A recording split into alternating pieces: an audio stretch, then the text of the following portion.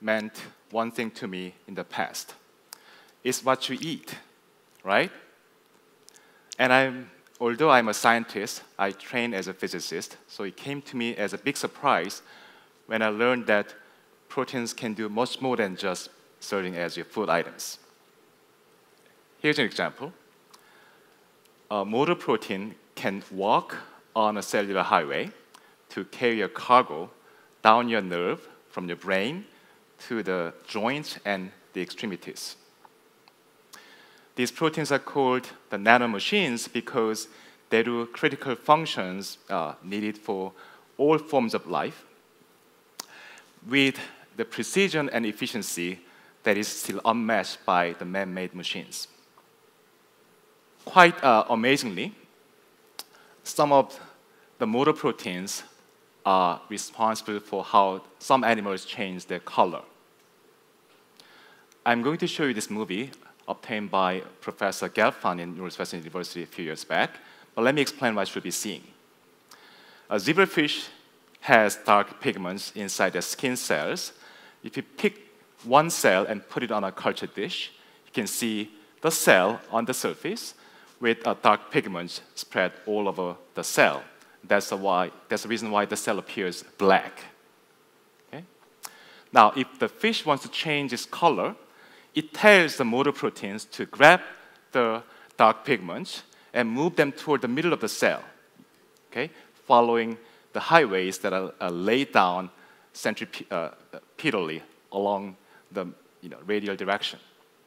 Then, the dark pigments will be concentrated in the middle of the cell, and therefore the rest of the cell area becomes clear, making the cell appear much less dark and much brighter.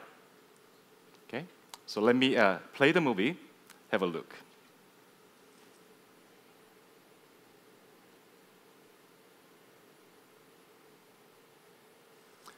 Amazing. Okay? That's how the fish changes color. In fact, chameleons that we know change the color in the same way. Just slightly more complex because, of course, they are more colorful.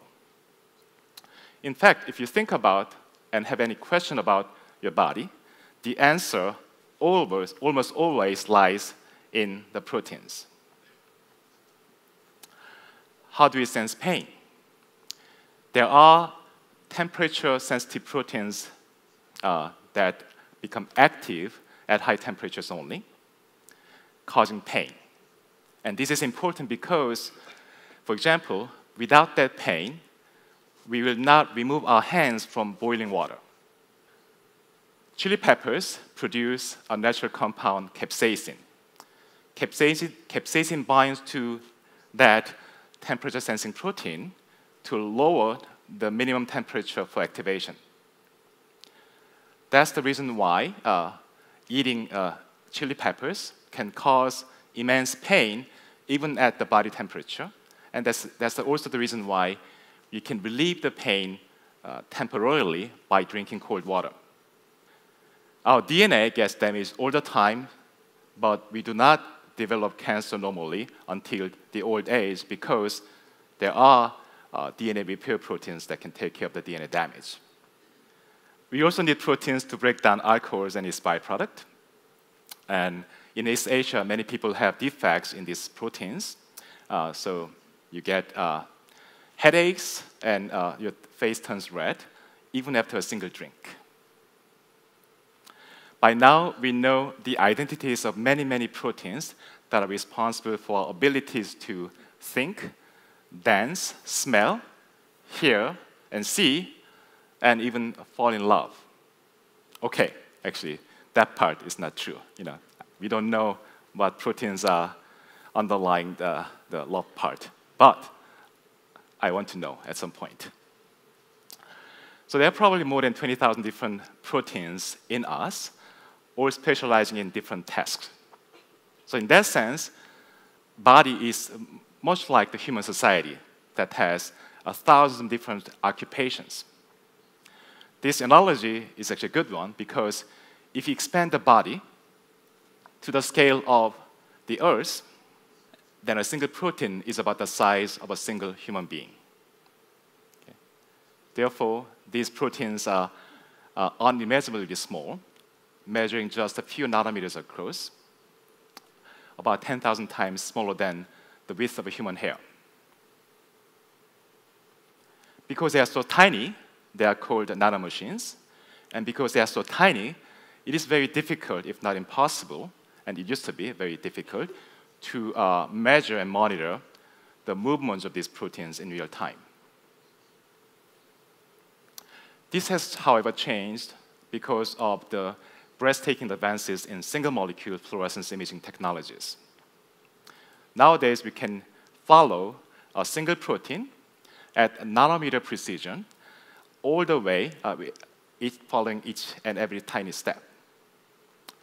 You can put a fluorescence tag on the protein and zap it with a laser and use a powerful microscope to take movies. We can follow and determine how quickly a protein moves from point A to point B. We can also determine in how many steps it takes to reach that destination. We can also study how disease-causing mutations change the protein's behavior. The feat achieved here is quite amazing, remarkable.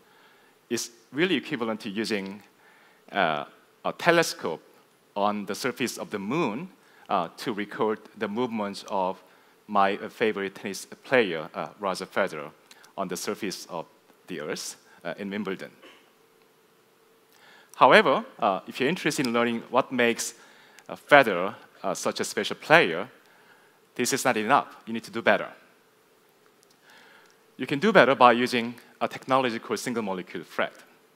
FRET is a spectroscopic molecular ruler that can measure changes in distance between fluorescent molecules of different color. So when Roger here swings his racket, the distance between the two hands will change as a function of time.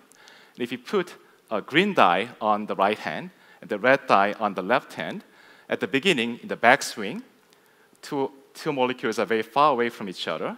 So when you excite the green dye with the laser, you get green signal. But once you follow through, then two hands are close to each other, and then the excitation by the laser becomes transferred to the red dye, and then you get red signal. So by simply looking at the color change, you can deduce the distance between the two hands, and the shape change of the protein during function.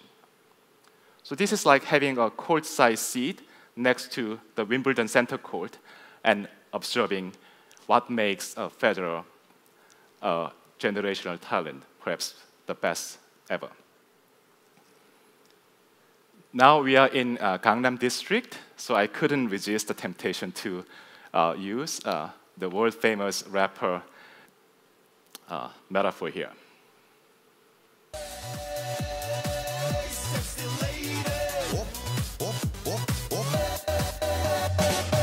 Oppan Gangnam Style. So as you can see, you can simply watch the color change and deduce the dance moves of Psy.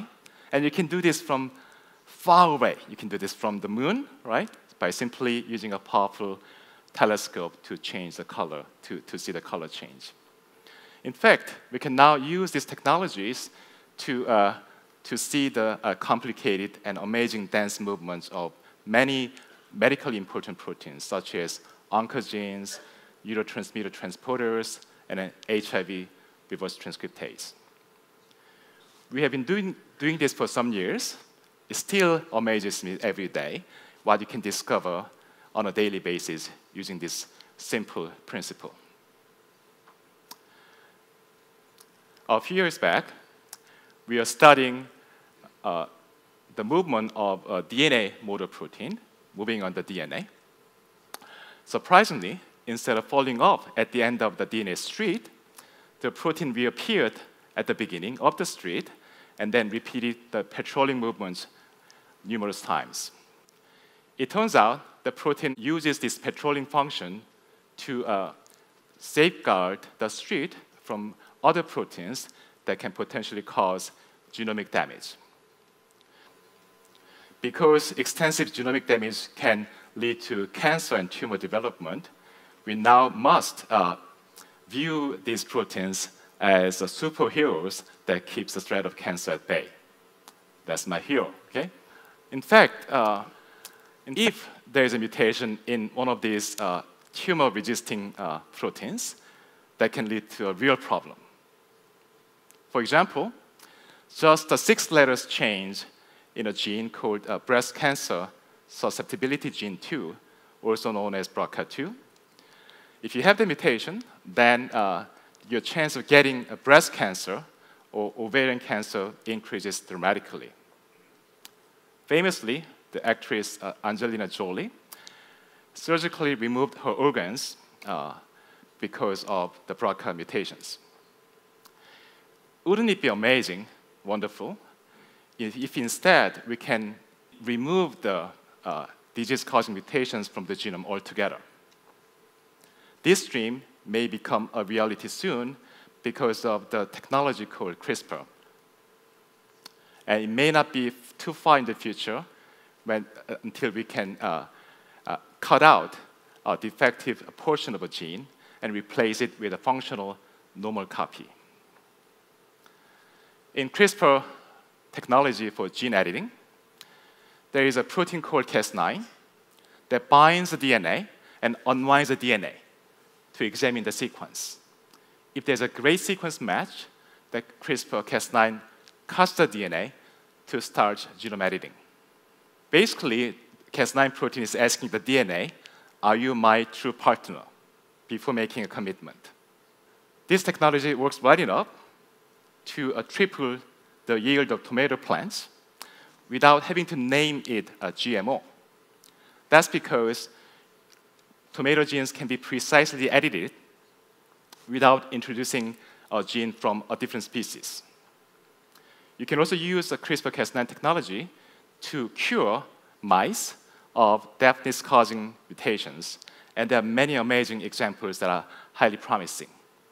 However, there are still major problems, a major one, against safe medical applications. Cas9 does not just cut at one place with a perfect sequence match. It can also cut sequences that are partially matching only.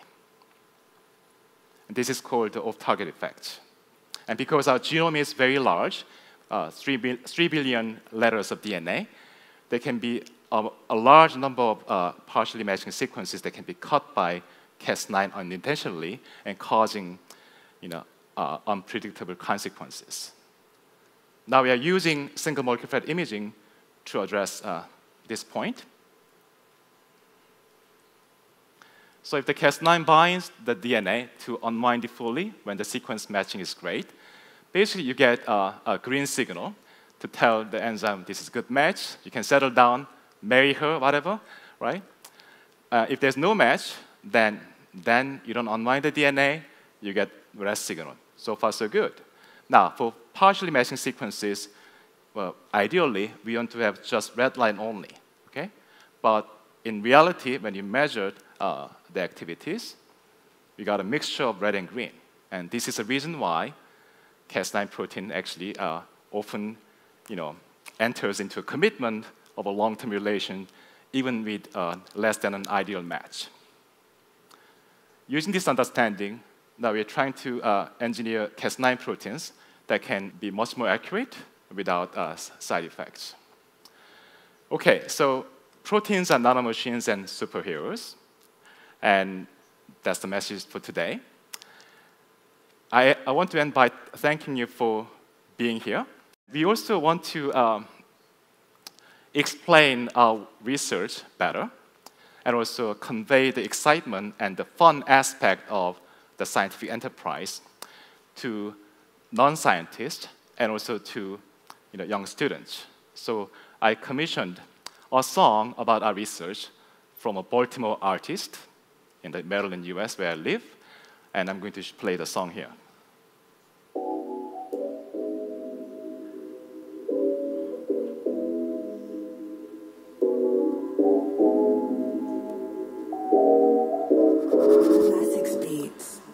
The artist, Stephen, is here.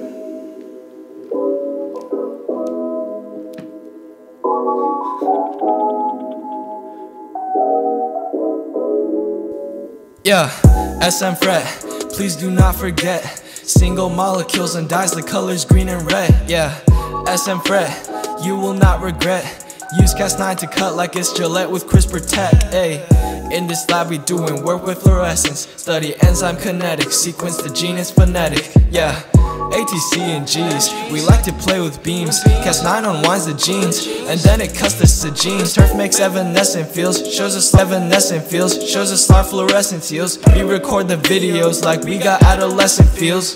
Getting attracted, getting repelled, measuring habits, what does it spell? Molecular structure, molecular chatting, and everything down to molecular wrapping. Optical trap, yeah, pull on the strap, hey, yeah, optical trap, yeah, move on the map, hey, yeah, you cannot use fret with it, the fluorophores photo bleach out of it.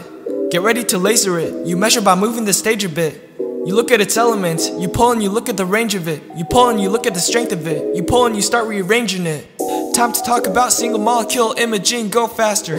Naturally, this imaging will come with its limiting factors. You focus on part of the slides, not that the others don't matter. Super res will come select and light molecules up at random. SM fret, please do not forget. Single molecules and dyes the colors green and red. Yeah, SM fret, you will not regret. Use Cas9 to cut like it's Gillette with CRISPR tech. Ayy, 5,000 base pairs without stopping. Splits your defense like it's Kyrie when it's walking. Here at TEDx, reppin' Rep X, cause it's new tech. Our helicase unwinds the duplex. We use fret, but what's fret? The donors and acceptors. You split the channel like you're splitting into sectors. The closer the dyes, the higher the fret. The further they go, the lower the red. The green is the donor, the red's the acceptor. We read the data like reading the letters. Yeah, like reading the letters. Yeah.